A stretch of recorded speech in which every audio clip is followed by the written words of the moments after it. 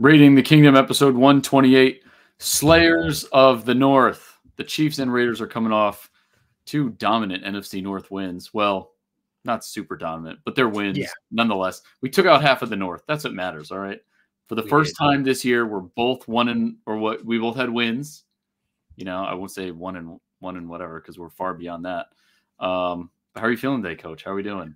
Feeling good. You know, it's we're post football here on a Tuesday. You know, last time we obviously came to you at Monday, but the games later on didn't really matter. We know who was going to win that. But yeah, it feels good.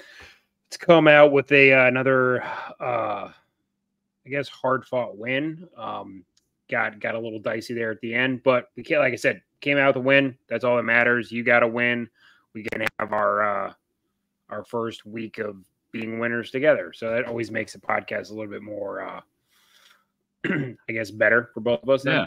Dual victories. I love it. Dual victories. Yes. Yeah, let's take it. So we'll start with my Monday night football experience. I don't like Monday night. And I said this on the preview show for the sake that you're the only game on. So all your football friends are watching it. So I get texts and, you know, social media stuff from everyone just pretty much talking smack. And there was a lot of smack to be talked about, but luckily the Raiders came out on top 7-13 against the Green Bay Packers. Haven't beat them since 1987. 17-13. What'd I say? 19? You said 7-13. Oh, God, I'm out of it. 17-13. Yeah, so the Raiders are now 2-3. Packers, I believe, fall to 2-3. So I'm pretty pumped about that. We haven't beat them since 87, 8-game losing streak against Green Bay. The last time we played them, Aaron Rodgers posted a perfect passer rating. Jordan Love did quite the opposite. He ended the night going 16 for 30.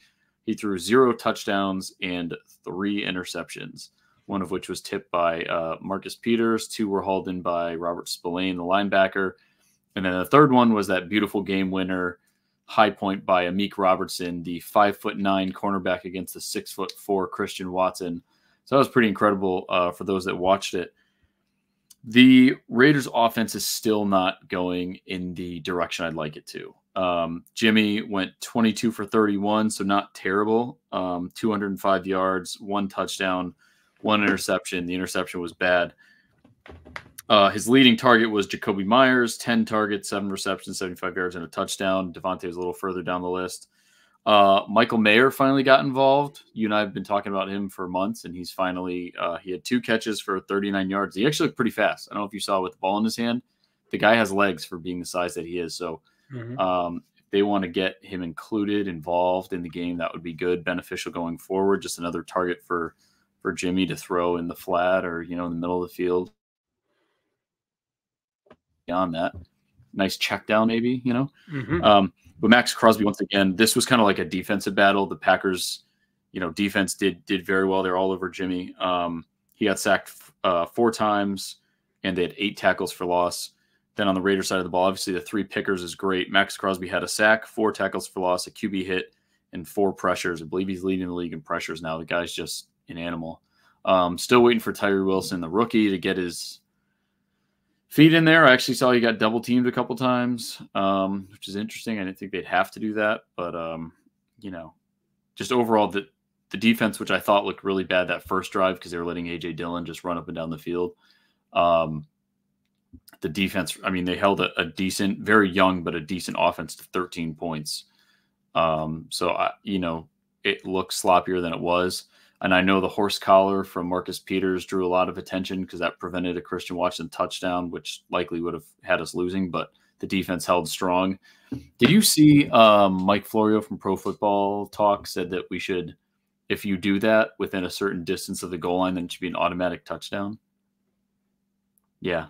Raiders win, so that's we have to adjust the rules now, I guess. You know, it's just like the Bills couldn't figure it out in overtime, so now we have to change overtime, right?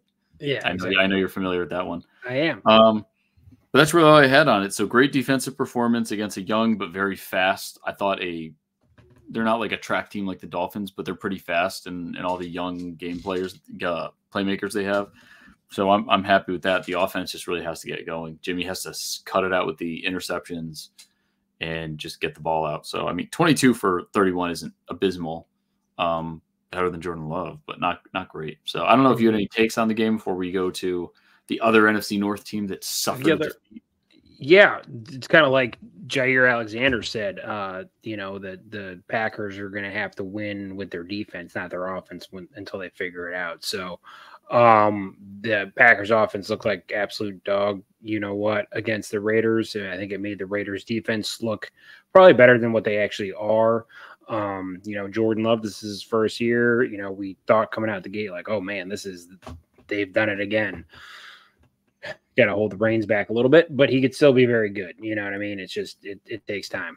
I don't think he's bad. I think he just had a bad game. He had a bad game, yeah. But NFL, we get one game a week, right? So it's like we nitpick on it more so than probably any other sport, right? Because all the other sports you get multiple games in a week. But a good win for the Raiders nonetheless. Jimmy showed up, Jacob showed up, the guys that you want, your playmakers for the most part showed up. Obviously, Devontae didn't go crazy. But you guys saw they had Preston Smith lined up on him. Outside linebacker / DN. Like, I don't know why they do that. It didn't end well for him, but yeah, I mean, it wasn't like a touchdown to the house, but he definitely definitely put the moves on him pretty quick. Yeah. So, but again, a win like we've talked about, man. Wins don't got to be pretty. We just got to get them, and we got to move on to the next week and hopefully perform better than we did the previous. So that's all we can look for. And you're going up against we'll go to you in that in a minute, but I mean, you got to feel good if you get this win and you go up against the Patriots next week. So yeah. So I'll go into the Patriots when we do our breakdowns, but that's going to be the battle of the bottom offensive teams. Mm-hmm. There's a lot of storylines to it, but a lot of I don't think anyone's excited for it. No. Yeah, beating the Patriots used to be like a prestige and honor. It's not really so much anymore. No. But let's get into your game. Chiefs beat the Vikings by 7, and the rest of the NFC North owes you a beer, a whiskey, something, because you guys took out. We don't condone injuring players, but Justin Jefferson being out for 4 games helps the rest of the league out. Ruins a lot of fantasy teams. Yes. So, I think Justin Jefferson was easily a top 3 pick in a lot of people's drafts. So, to those people, I apologize. It was nothing intentional. It was his hamstring. So it was nothing that we did directly. Right. We covered him well. The defense showed up, 27-20, they made it a little bit closer at the end. I like the more 27-13, makes the game look a little bit more dominant, but we got the job done. And we're getting the job done with really just it seems like just Travis Kelce. I mean, Justin Watson made some great catches, and made some highlight reels. But 10 receptions, 67 yards for Man Beautiful and a touchdown. Pacheco got on the board. Let's see who else got on the board. Yeah, it was Pacheco, it was Kelce, and it was Rashee Rice, rookie, who got on the board. So again, we're spreading the ball out to a lot of different guys. We're just not having. I guess it's been a couple of years post Tyreek and whatnot, but you're used to having a wide receiver that has more than 2 catches. You know what I mean? Right. And I think we'll get it figured out. I keep saying that every week. We'll get it figured out. I'm sure if you look back or listen back, it'll be, we'll figure it out. We'll figure it out. We're doing enough right now to win. I don't think our level of competition, the teams we've played so far are immensely talented. We got, like Nick Wright said, I got his name right the first time this time. There you go. Season starts against the Dolphins, right? Quotation marks. We got obviously Denver coming up this week. We still need to make improvements. We still need to be better, but we got the job done. Minnesota's not a chump team. They're probably the best 1-4 team that I can think of in recent time. I just think they've had some bad luck, and they just haven't. Yeah, I mean, it's crazy that they're 1-4, honestly, because it is a somewhat talented team. And now having Jefferson, who knows what happens or where Kirk Cousins ends up the next couple of weeks, when we come up on the NFL trade deadline. But we got the job done. The defense showed up, had a great defensive performance. Chris Jones got a sack. Leo Chanel got a sack. Dan Tranquil, who has come in and just been a stud. 9 total tackles, 5 solo. No interceptions or anything like that. But the for the most part, the secondary held them at bay. Jefferson didn't really go off. Jordan Addison had a decent game. You're not going to shut them down completely. But we did enough to get the win, came out of Minnesota with a dub, and we're on to Denver. I mean, that's kind of my take on it. I mean, it's like beating a dead horse. We were kind of waiting for Brett Veach to, like, if you guys want to even make it to the Super Bowl, he's going to have to make some kind of a wide receiver, free agent acquisition, something coming up. Like you said, the test against like the Bills, the Bengals defense, that kind of thing is going to, the Dolphins. Those are going to be teams that could stand in your way if you guys don't have enough firepower to kind of, hit back at them. But yeah, it's all in Kelsey, but he keeps having these like close little injury scares. That started with ankle, week 1, and here we are. Yeah, it was like, everyone. You just got to shake it off. Shake it off. Oh, look at you! You right that? I did. That was real. You were holding it. You were hoping I would say something. So good work on that with the Taylor Swift pun there. But just had to shake it off, and he was back at it. And like Patty said, he is not the guy you want to talk to when he's angry. Little Hulk reference there. Somewhere in that sense. But yeah, great win. And again, they don't have to be pretty. You're 4-1. Win is a win. Doesn't matter. Yep. Yeah, if you've never scored more than 18 points in a game, it doesn't matter as long as you win, right? Exactly. Yeah. Well, we play the Dolphins at some point this year, so that's going to come to bite us. We'll see how that goes. So while we're at it, let's start with our predictions. Coach, you took a hefty lead on me. You had 10 correct. I had 9. So our contest stands 55-48. So I was going to say, is there some unique way I could switch up the predictions to give you a bit more of a chance here? Because I'm just killing it. But okay, let me tell you something, dude. This ain't no freaking bullshit. Everybody gets a trophy. Okay. Oh, I'm very aware because not everyone's getting a jersey. I don't want any. No. Oh, you don't want me to make it easier for you? I don't want to make it easier for me. That's okay. This is what's wrong with the world. Is everyone wants to make everything easier. That's not how that's. Yeah, I'm looking out for you, dude. I'm looking out for you, dude. No, I'm sucking, and I gotta own that. And am I gonna have to sell a kidney possibly to get you a jersey? Yeah, but you know what? I made that bet, and that's how we're gonna roll. So don't even trip about it. Don't make it easier. This weak ass. No, we're not doing that. Okay. No. It's a kind. Be confident at least then that you're gonna. It's a kind thought, but I ain't no biatch. So I'm gonna take my loss if I get it, and if I come back and win, I am going to gloat like you have never heard anyone gloat before. That's fair. Just be aware. Hey, I'm ready for it. I mean, our t-shirt bets continue to mount. We'll do that again this year because I obviously can't afford the jersey thing anymore. That's just crazy talk. No. So Thursday, week one. What the heck is wrong with me today? You've been thinking about dishwashers, man. I know, right? I got dishwashers, man. I got a little shot yesterday too, so that could, add a little brain there. So week 6 predictions. Thursday, Chiefs Broncos. Yeah, I laid it out. Now we're good. Coach, give me the preview of this game. It shouldn't be much of a preview. We're let's ride, baby. The Broncos, man. What I mean, it is such there's no words for just the continual mistakes that they have made over the since Peyton Manning left. It's unreal.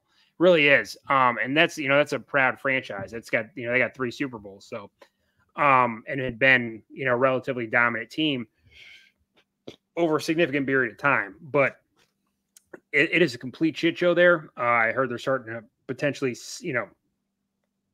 think about trading off pieces. I don't know if that's Justin Simmons, Judy, whoever it may be. But Pat Surtain. That I don't think will happen, and I know for a fact it won't be going to a fellow AFC West team. No, I am very confident that the Chiefs on Thursday Night Football on Amazon Prime will put in that work. I feel like this is a game where, the Broncos, believe it or not, they do have a good secondary for the most part. I'd say, right, with Simmons and Surtain and stuff like that. So I would hope it would give the Chiefs an opportunity to hopefully try and spread the ball around, because those guys are going to lock in on Travis Kelce. But with Isaiah Pacheco running the ball as well as he have, and Denver not being able to stop anybody, a la Breece Hall, this, I feel like the Chiefs will go in because it's in Denver, right? Or no, it's in Denver. Let me confirm on that, but I'm pretty sure it's in Denver because the Broncos come here later in the season. Come to Arrowhead. That's right. So this isn't your first AFC West game, is it? Yes. You haven't played the Chargers yet. Yep, we play the Chargers next week after. I believe it's Broncos, Chargers, and then but yeah, no, I'm confident that the Chiefs will go into Denver and get and just have a dominant win and continue our ownership of the Broncos. The Waltons do not own them. The Kansas City Chiefs own the Denver Broncos, and I would expect at least a 2-touchdown win. I'm gonna go 14 points. Start there. It's at home. It's at home for you. It is at home for us. It is at home. Yeah. That's my mistake. That's your spread, 14. Yeah, I'm going 14. And I feel like the Chiefs. I know it's a short week and whatnot, but I don't think they're fully happy with the last performance, and they're still waiting for that game where they just go off and Kadarius Toney does something, and Rashee Rice and Scott just all everyone's just hitting on the same wavelength, go from there. But I think the difference between this Chiefs team and previous ones is that the defense has been so good. They're running the ball more than they did with the Eric Bieniemy. So it's not like Pat is like taking a step back. It's just he's a ball. So we take all day versus Denver until they prove me otherwise. Yeah, I don't really have any doubts on this. Sometimes like teams like that rise to the occasion against better talent, but rise to the occasion as far as give a better fight than one would expect. So if maybe you guys only beat them by like 10 or something like that, that could happen. But I think they're going to cover the 14 if that's your number there. I'm going Chiefs all the way, no question. Under Broncos, I just wrote for sale. So that's what they are right now. And I don't think anyone wants to buy. So I'm going to take the Sunday 9:30 international game. Do I have that right? The Rams and Titans. Rams and Titans. I believe. No, I must have. Ravens and Titans. I can't read my own handwriting. Ravens and Titans. I was like, why did I take the Ravens? I'm going to take Ravens in this against Ryan Tannehill and the crew overseas. Hopefully, Lamar's like. I know his receivers keep a ton of drops and a lot of like weird plays that just didn't work out last week, but. I'm still going to take the Ravens to take the Titans overseas. I don't know where they are, London, Germany, one of those. But I think they're in London again. I'll go Ravens as well. Ravens as well. All right, Coach, you have the 1:00 game. Interesting one, kind of Falcons and Commanders.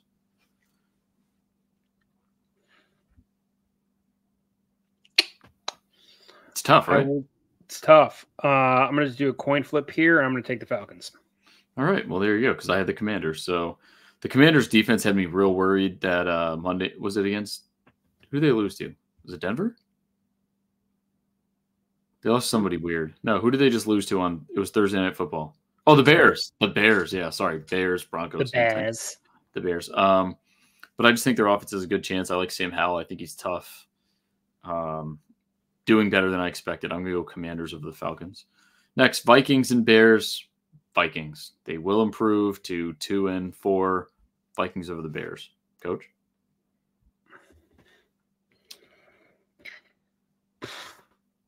Oh, man, I forget when I make these weird faces. We're on YouTube now.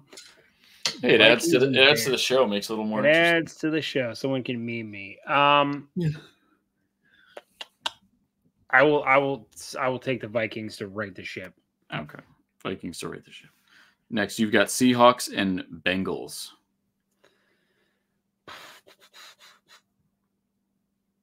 I'm going to ride with the Seahawks because I think their secondary is good enough to somewhat contain the onslaught of the Bengals. But I'm just going to go out on a limb here and I have to take these risks to potentially get closer to you. So I'm going to take the Seahawks. What's funny is I'm also taking the Seahawks. Of course you are. Yeah, I just don't really believe in. I mean, the Bengals tuned up the Cardinals, and that's cute, but I'm just not really a believer yet. And I kind of don't want to be. I'm happy with them not doing as well as we all expected them to be, so I'm going to take Seahawks as well. Next, 49ers and Browns. I'm going Niners. I think they're one of the best teams in the league right now, without a doubt. I think the 49ers are by far the best team in the league. I don't think it's close. I had this discussion with a friend, Dylan, and he's like, "Oh, well, I think I could finally say the Niners are pretty legit. The Niners are 1,000% legit." Sorry, waited till week 6 to say that, Dylan? Yeah, God love him. Yeah, but good guy. He's a great guy. I love it, Dylan. Yeah, but they were firing out the gate from week 1. So firing out the gate, and they're going to have even more money to spend next year. So they've obviously gotten lucky with Brock Purdy because I think he's a good quarterback. He's perfect for Shanahan's system. Whether they keep him after the 24 or just kind of find another guy similar to him and just keep rolling with that and seeing with all these other role players they got. But the 49ers, I will say this, by far are the best team in football. And I don't think it's close. But yeah, the 49ers are to continue to roll. We'll just leave it at that. It's not a 49er show, but it's. No, I'm gonna agree with you though. And I think when it's a team that good, it's worth discussing about a little bit. I hope they give that kid a raise because you see like what he's making from Mr. Avellet. Oh, I don't really want to see that. So the NFL, like their collective bargaining agreement, they're not allowed to give him a contract extension or a raise. He can't get a contract extension until his contract is expired or within the final year. Yeah, because he was drafted 2 years ago. Yeah, so he's got more time. All right. Yeah. Well, I know they can't give him a raise, but something like, God, get him some endorsements or something, help the kid out. All right, so yeah, I'm going to go Niners in that one. Saints and Texans. I really like what CJ Stroud's doing over there. I think the Saints still have enough firepower to stay effective, even though Derek Carr is doing Derek Carr things. I think it'll be ugly, but I think they'll beat the Texans. I'm going to see what the spread is in that game real quick. Before you make a judgment call there? Saints by 1.5. I will take the Texans. I gotta take risks. I respect that. I'm gonna go down with the ship. I'm gonna go down. You're gonna go down. Hey. And that's the thing is we don't. Brendan at this point, Brendan might not even be able to pick a jersey, so I might as well just keep going. That's a good. There's really no one that excites me right now. On the Raiders, got a throwback like Bo Jackson or Rich Gannon, Cliff Branch, my guy. All right. Colts and Jaguars. This one is yours, Coach. Colts and Jaguars. I will take the Jags. I like the Colts. You know what? God dang it. Don't take it just because I'm taking the Jags. It's a Gardner Minshew revenge game. I'm going to take the Colts. Wow. Okay. I mean, I think it's funny. Like, he comes in when something happens to Richardson. He actually does pretty well. And, like, do you see, like, every run play, he gets in there to try to help push the pile.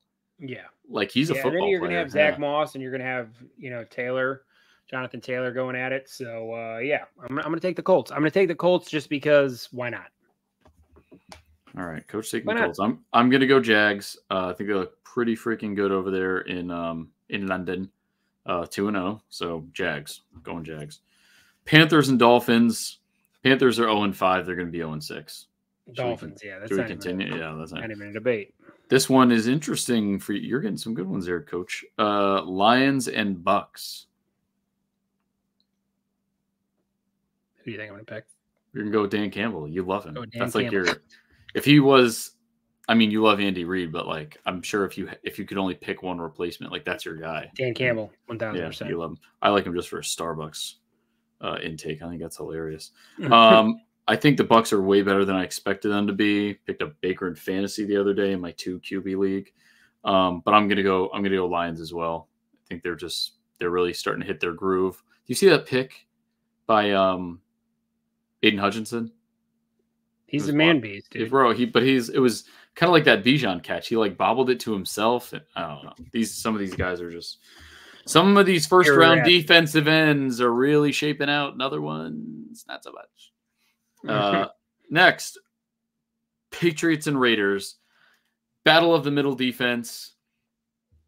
I used to be so pumped to play the Patriots because of the history and how much I dislike Brady, and you and I not liking the Patriots because we're from New England and we didn't want to conform to that those people. They just got blown out at home to the Saints, and the defense really stepped up there. Our defense is nowhere close to the Saints category, but I think that, I mean, this is, and the other storyline here, you got the Padawan and the Jedi. You got Belichick and one of his disciples. Most of his disciples stink. This one also stinks. So I think like they're more Sith than Jedi, but 100% brilliant Sith. As I'm talking it out, I almost want to pick the Patriots, but I'm not. I'm going to go Raiders. My boys, we're going to be 3-3, and then the Bears after that 4-3. Yes. So I'm going to go Raiders. Raiders taking it. Devontae Adams. No one on the team can cover him. It's a done deal. You look. I'm going to go with the. No, I'm gonna go with the Emperor here. Bro, you picked against my boys last week. I'm picking against them. Yeah, like I said, this is my week to either make or break, get closer, or just get absolutely be done by week 6. So I'm gonna take the Patriots. Bill's here in the chatter. He's gonna come up with something. It's not like the Raiders are phenomenal, and just gonna go with the Patriots. Damn. I hate saying that. I literally am cutting myself as I'm saying this, but. I'm just happy. Look, I picked them last year, and then we won with the weird Chandler Jones thing. Thanks a lot for the whole Chandler Jones thing.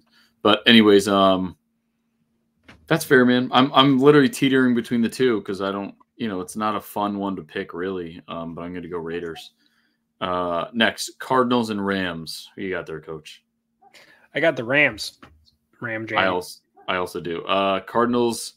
Just lost James Conner for a couple games.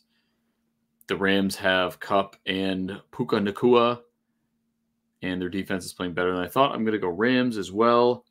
This one's interesting. Eagles and Jets. I think it could be closer than people think. I'm going to take the Eagles, but I think the Jets are going to make it very close. I'm with you. I really just can't seem to find too many scenarios where I'm going to take anyone over the Eagles. Like I thought it could be close with the Jets or something like that. Or not the Jets, like Cowboys or some of these other teams. Like the 49ers will probably be the only team I could pick over the Eagles. But I'm going to go Eagles as well, but I think quicker than we expected. Closer than we expected. Mm-hmm. Next, I don't know why they keep doing this. The primetime game, Sunday Night Football, Giants and Bills. Why do they do that to them? They are terrible. Besides the Panthers, they might be the worst team in the league. That offensive line, who's their backup? Tyrod Taylor? Because Danny Dimes got hurt. Yeah, I think it's Tyrod Taylor. What a disaster. And Saquon probably isn't back again. I'm going to go Bills without a doubt. Bills. And then Monday Night Football, kind of another interesting one. I would say an offensive powerhouse versus a defensive powerhouse. Dem Boys versus the Chargers. Who you got, Coach? Boys. I think the boys will get back and. I'm going boys as well. So you and I don't think we have to discuss that much. I think Justin Herbert's going to do all right, but I think the Dak could actually do pretty well because the Chargers defense just isn't great, and they have a good O-line to protect old Dak up there. So you and I have a difference of opinion in 1, 2, 3, 4 games. Interesting. Mm-hmm. So we'll see how this turns out. I don't think we're going to do another episode this week, kind of a short week because we usually do our episodes on Monday or Tuesday. It's late Tuesday, and then, you guys are playing on Thursday, so not a lot of time. But when we finally do play each other, which I think is like week 11, we'll have some big stuff planned. We got a couple of guests down the pipeline coming up, and we will see you all next week. Also, before we sign off, SeatGeek, $20 off your tickets, promo code RTK, and Underdog Fantasy. People are actually starting to use this. Promo code RTK, get your deposit matched up to $100. Get some pick 'em bets in. I've done a few, lost them all, but it's still fun. Yep, here in Missouri, we got to do fantasy. One of these days, we'll get real live sports betting, but don't use those other underdog codes you hear on different radio stations. Use ours. No, helps us ours out. Is the best. Helps us out, and it's real easy to remember. It's RTK. Let's go.